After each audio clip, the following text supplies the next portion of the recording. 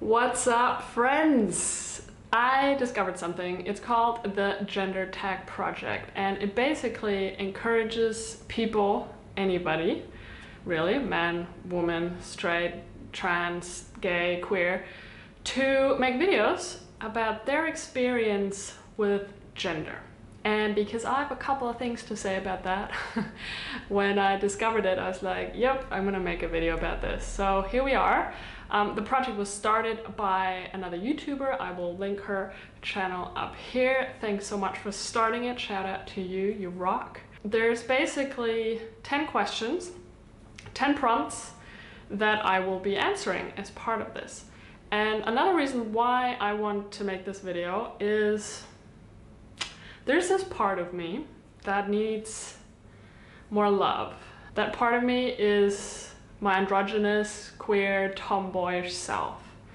And as I've made a couple of videos in the past about my coming out story and traveling as a queer woman, but I feel like I have so much to talk about and also so much to process and heal for myself, because it hasn't been a very straightforward, or shall I say, gay forward journey.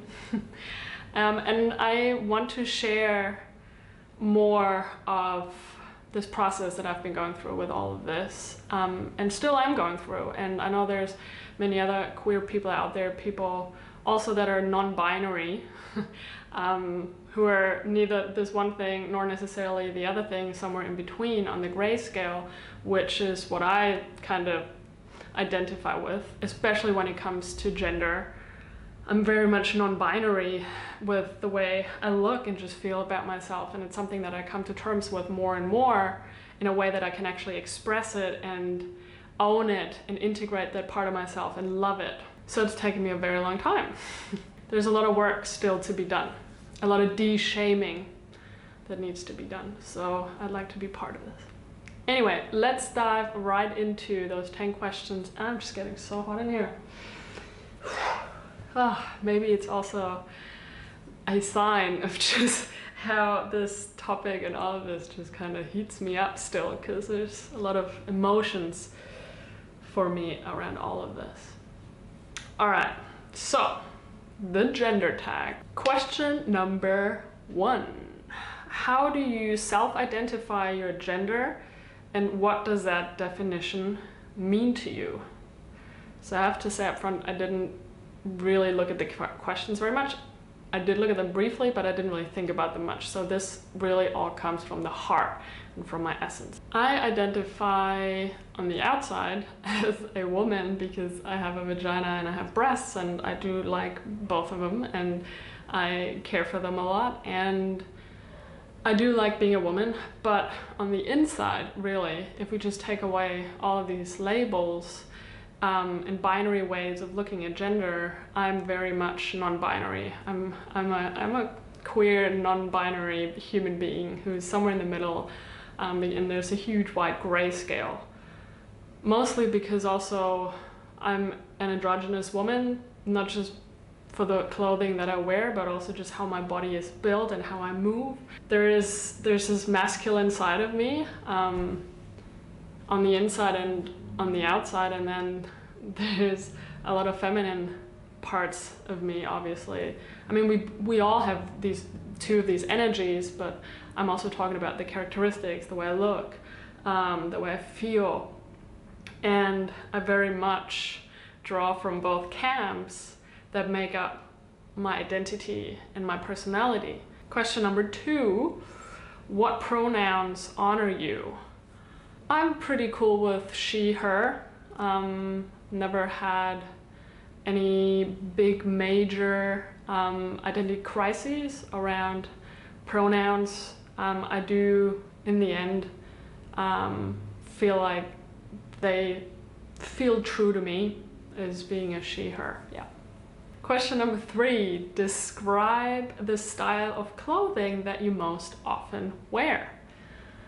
So, interesting. I don't think I've ever described my clothing very much. I just kind of pull stuff out of the closet or my backpack. I would say I'm definitely a tomboy.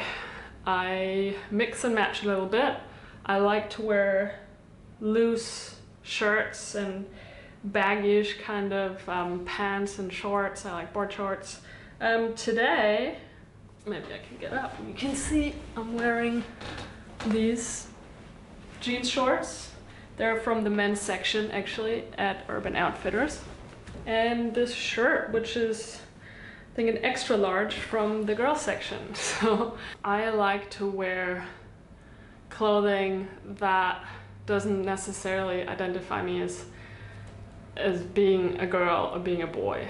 I like to wear whatever makes me feel comfortable, and most of the time though it is more tomboyish stuff, things that definitely combine, you know. I've been going through phases my entire life where, you know, as a kid growing up I'd wear more boy stuff, and then as a teenager and in my early 20s I tried really hard to be a girl. And so I was wearing a lot of, I tried anyway, skirts and dresses and makeup and had very long hair. And then I had my coming out, and then I started to really embrace clothing that just really made me feel good and were more aligned to my inner identity. And so this is kind of what's come out of this. I like it a bit minimalist and yet just clean, clear, kind of, yeah. Question number 4. Talk about your choices with body hair. How do you style your hair? Do you have facial hair? What do you choose to shave or choose not to shave? All right, so obviously with this hair, very clear to see for everybody, I eventually chose to cut it all off. I wore long hair for most of my life, except when I was up until, I don't know, maybe 5, 6, 7 years old. Then I let it grow, mostly because that was expected of me. That's how I was conditioned. That's how a girl was meant to be, having long hair.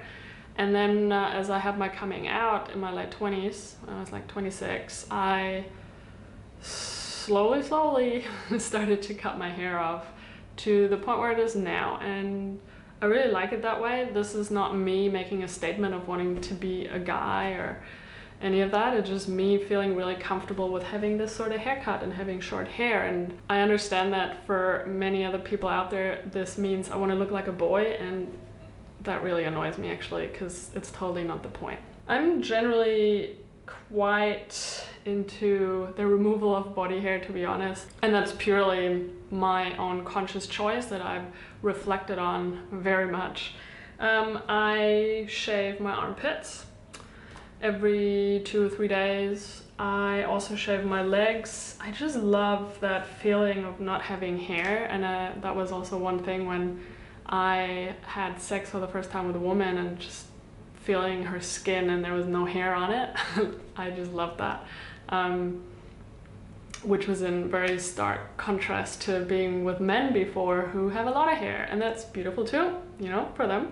But my preference is no hair, because it's just so soft, and feeling that soft skin is really beautiful.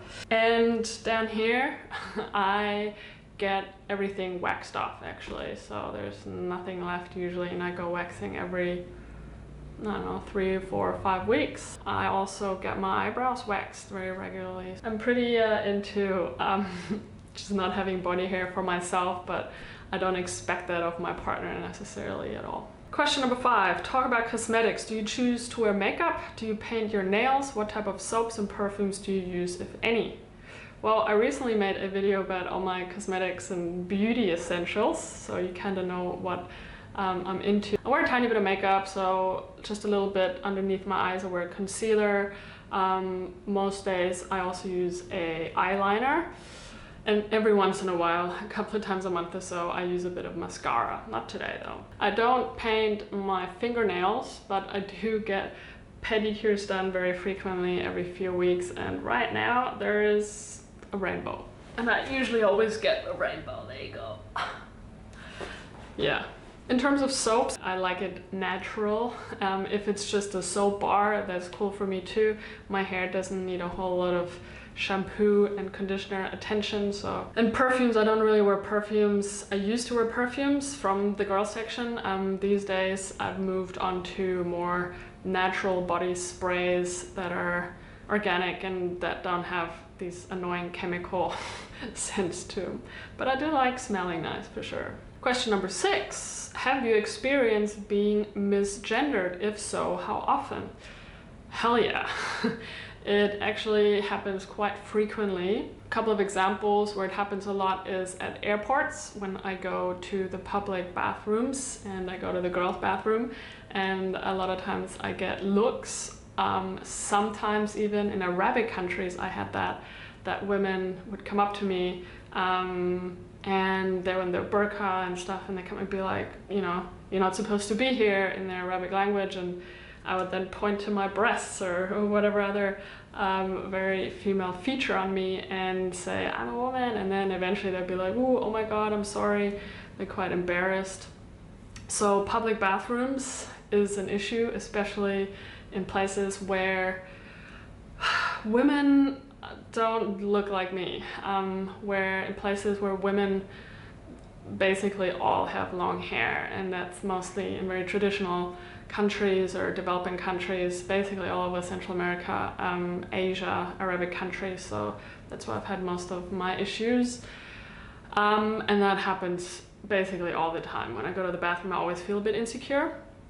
But also when I was in the United States and I would go into coffee shopping, because there people always address you with sir or madam, a lot of times I would get approached as, how can I help you, sir? And mostly I believe that's people are just doing their job and they see so many faces coming in and out, and they just look up quickly and they see short hair and immediately they think I'm a guy. And also depending on the season, I might be wearing, you know, maybe a hoodie or, you know, baggy pants, and so they see that and immediately think I'm a guy. Whereas for example here in Bali, because I also wear a lot of singlets and, you know, like maybe it's just because I also show more skin that looks more female-ish, I don't get as confused much. But it happens that I get misgendered quite frequently. Question number 7. Do you experience dysphoria, and how does that affect you? For those of you that don't know what dysphoria is, I'll just read out the definition. It happens when a person experiences discomfort or distress because there is a mismatch between their biological sex and gender identity. My answer to that is no, I don't experience dysphoria. I've always been pretty in tune and aligned with who I am as a woman and the gender and the sex that I have. Question number 8, talk about children. Are you interested in having children? Would you want to carry a child if that were an option for you? Do you want to be the primary caretaker for any children you may have? Wow, very intense questions. I am interested in having children with the right partner. Once she steps into my life, then I'm very open to have children if she's 2. Would I want to carry a child? Also very open to that. I can, I might. I don't have to. I would be okay if my partner carried the child. I'm okay for her to carry one child and I can carry the second child. I'm not set on having that experience of being pregnant and giving birth, but I'm very open to the experience. I think it's something that I would, I don't know, I guess look into more as these thoughts and ideas are a bit more on the horizon to actually turn into reality. But again, something that I would not negotiate, but kind of feel into with my partner and how we both feel about that and how much she wants to carry. But I don't have this fixed sort of idea of how all of this needs to happen. I'm also happy to adopt, for example, so that's definitely an option. Would I want to be the primary caretaker for any children? Again, I'm very open, very flexible. It can all be discussed as things come up. I'm not set on this one idea of creating a family. So, all right. Question number 9. Talk about money. Is it important to you to provide for a family financially if you choose to have one? Is it important to you that you earn more than any partner you may have? Do you prefer to pay for things like dates? Are you uncomfortable when others pay for you or offer to pay for you? Wow. It's not important for me to provide for a family financially. I would be able to. My finances would allow for it, and I do like taking care of my partner, and I would also take care of our family if that just kind of worked out that way. And but again, I'm very open. I'm not set on one way of doing things. I would love to have a partner who earns good money as well, but if she doesn't, that's cool. If she earns more money than me, that's amazing as well. You know, whatever happens in whichever way is totally cool with me. I do like paying on dates just because it's more out of wanting to make someone else feel good and feel treated well, and I like spoiling somebody. But I'm also okay if someone pays for me. Like, again, I usually offer to pay first, but I don't have to. I'm very okay with being paid for too. And last question, anything else you want to share about your experience with gender? I have quite a bit to talk about all of this and who I am as an androgynous, queer, non-binary, and that would, I guess, go way beyond the scope of this video.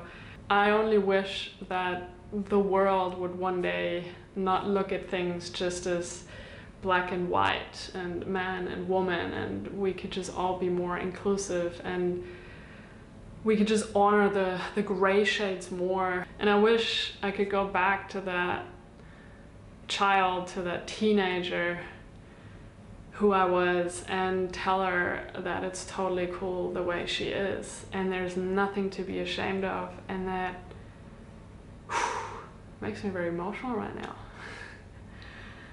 Yeah, I just want to give her a hug and just make her feel like she's fully accepted with how she wants to express herself. Yes. As far as I can think back, as far as I can remember, I always wanted to be both. I wanted to be a girl and I wanted to be a boy. And it wasn't really supported. And I wish it had been. But that's okay, because I needed these lessons. And I learned a lot from them, and as I'm speaking right now, this is healing for me, and I'm integrating this part of myself and starting to love this part of myself even more. So thank you so much for watching this. It means the world to me. It really does. Very interesting to answer these questions. If you enjoyed it, give it a thumbs up. If you would like to make your own gender tag video, as I said, anybody can do it. You don't have to be one or the other, or queer, or man, woman. Anybody can participate in this tag challenge and answer these questions. So if you do, I'll put all the links below in the description box, and also a link up here. Thank you for watching once again. I'll see you tomorrow in the next video. Bye. Mwah.